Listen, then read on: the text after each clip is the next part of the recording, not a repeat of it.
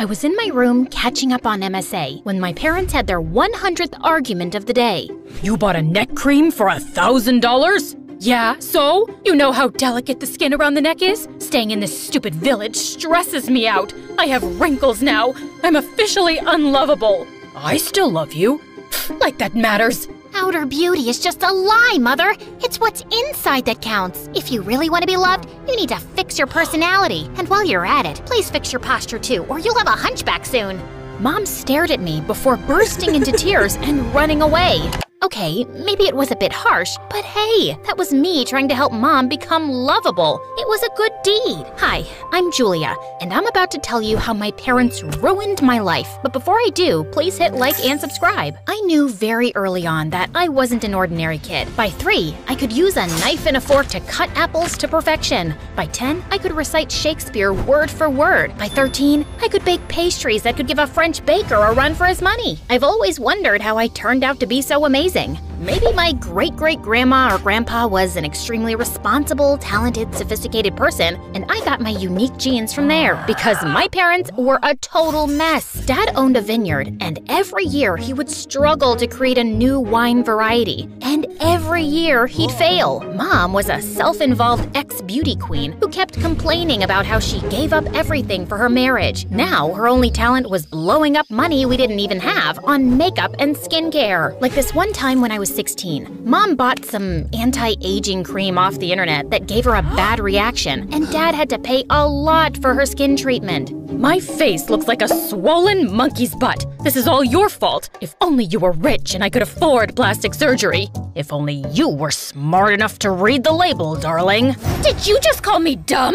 If you keep screeching like a banshee, Mom, we'll have to get you new vocal cords too. But before I could finish, she picked up a tray next to her bed and flung it at Dad. Dad ducked, the tray hit the TV screen on the wall, and he ended up paying more to the hospital. Even though Dad was pissed, he went home early and arranged a surprise welcome home party for Mom. But she decided to surprise him instead by packing her bags and leaving for good. And divorce papers soon followed.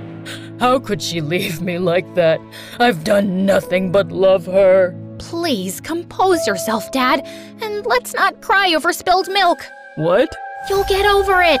I'm not some stone-hearted witch, trust me.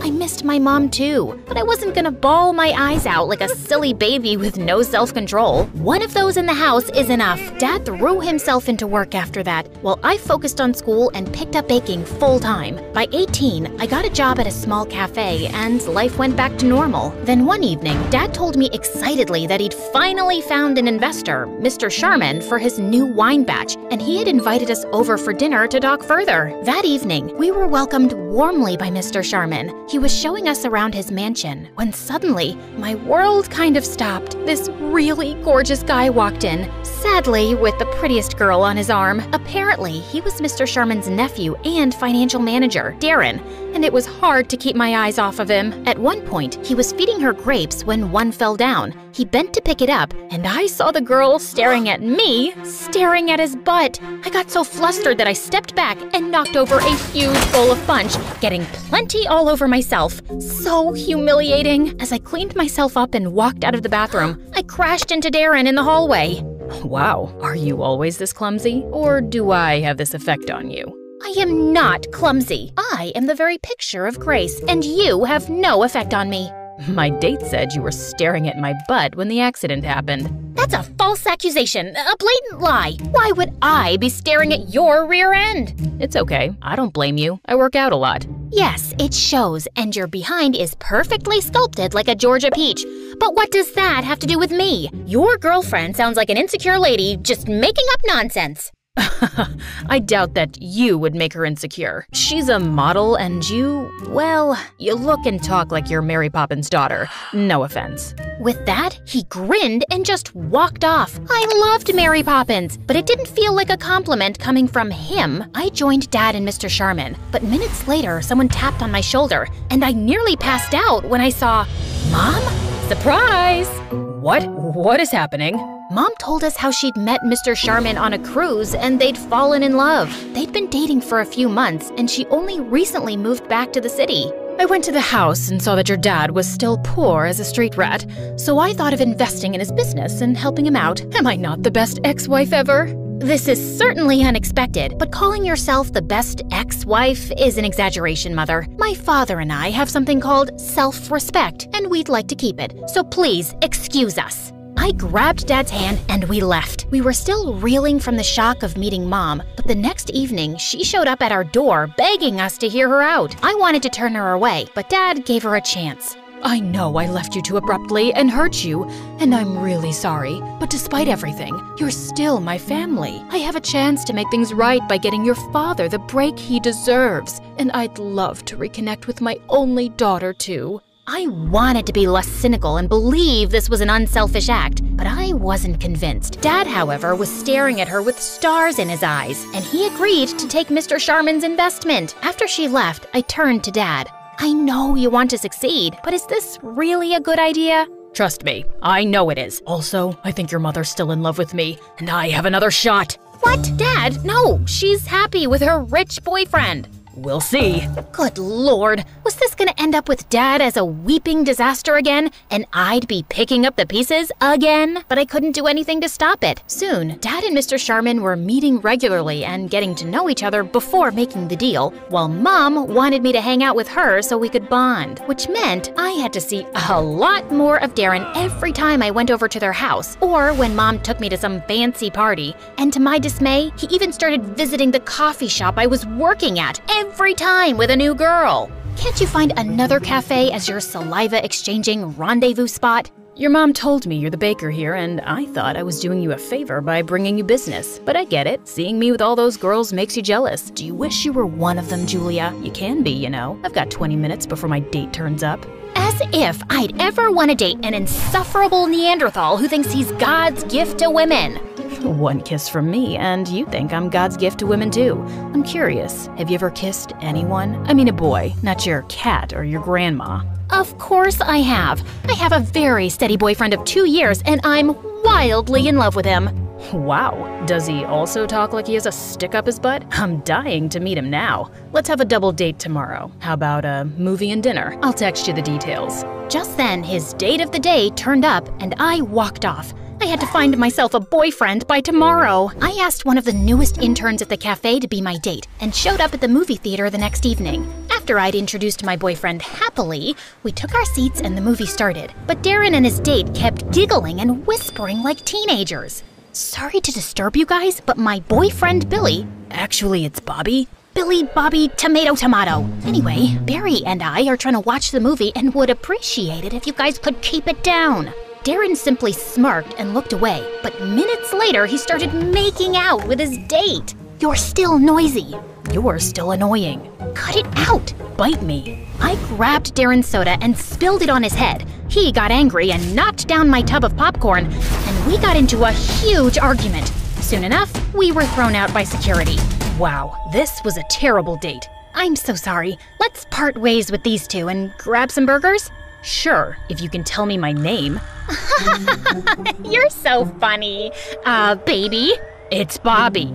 My date stormed off angrily, and I caught one look at Darren's smug face and fled the scene. But the next morning, as I was walking to school, a car slowed down by me, and I saw it was Darren. Hop in, I'll drop you.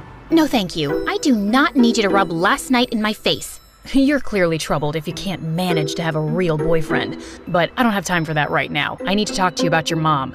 That caught my attention, and reluctantly, I got in. I've been working with my uncle for years, but ever since he started dating your mom, things have been a mess. The business is running in losses, and the accounts are all over the place. I can't help thinking she's stealing from my uncle. How are you so sure? Call it a hunch. She has really expensive taste, and she's not really rich, so... So, just because she doesn't have your kind of money, you think she's a thief? Have you ever thought that maybe your accounts are a mess because you're too distracted with your girlfriends and you're bad at your job? Julia, This conversation is over. Stop the car.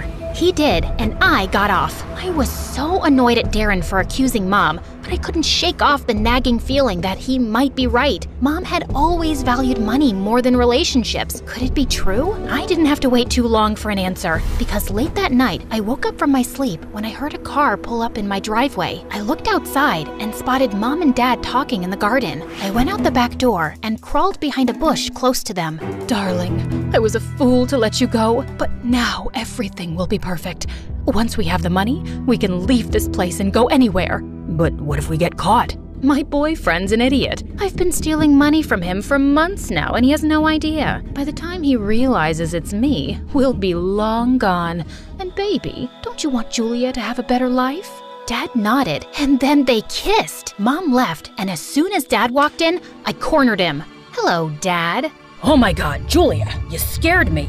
You can't cheat Darren's uncle. He's willing to invest in your business, and you're just gonna take off with his money? Why are you ruining this amazing business opportunity? Because your mother and I love each other, and that matters more than anything else. Once we have the money, we can start over and be together anywhere we want. It's still illegal and criminal. This isn't who you are, Dad. And what makes you so sure she won't leave you again? Because she's changed, and I know things will be different this time. She really loves me. The only two things Mom loves are money and herself. I have a big day tomorrow, Julia, and I would like you to stay out of it. I tried talking to Dad again the next day, but he just blew me off. So I went to Darren's place and told him everything. We needed proof, and I started with searching Mom's room. I was going through her stuff when I found a bunch of fake passports and IDs at the back of the drawer. I shoved everything into my pocket and was leaving when my foot got caught in the carpet and I fell flat on my face. Just then, Mom walked in. Julia, what are you doing in my room? I came to see you, and I was just admiring this carpet. The thread count is amazing. The embroidery is exquisite. So elegant. Your taste is so chic, and you passed it all to me. I am so thankful to you for making me the lady I am today. I kissed Mom's hands, hugged her tight, and ran out. Right outside the room, I caught Darren snickering and pulled him into an empty room.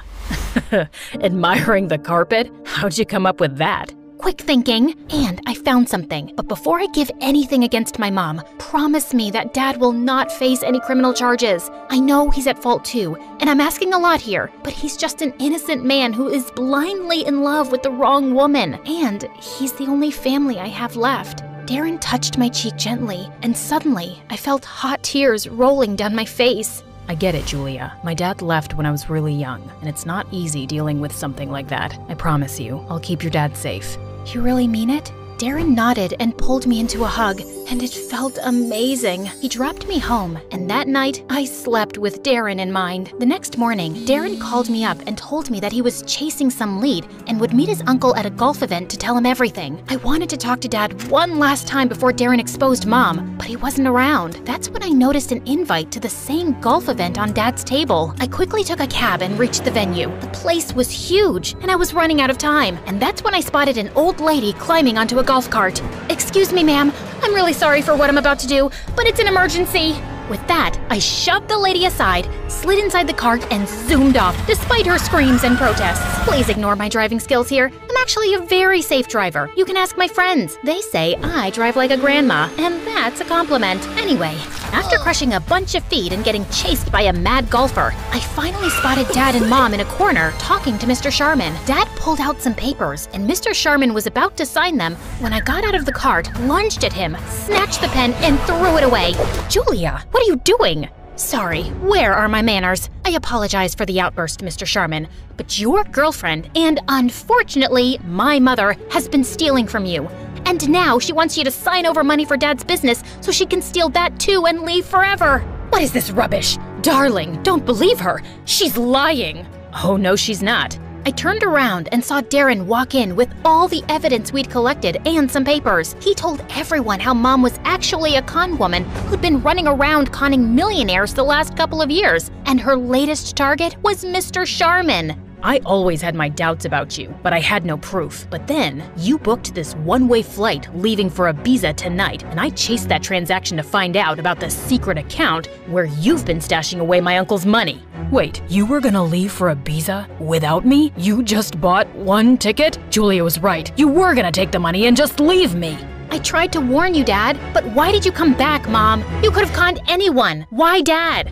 suddenly, Mom looked like a raging madwoman. Because he was such an easy target. Your dad needed money, and I wanted an exit from this miserable relationship with his old hag Charmin.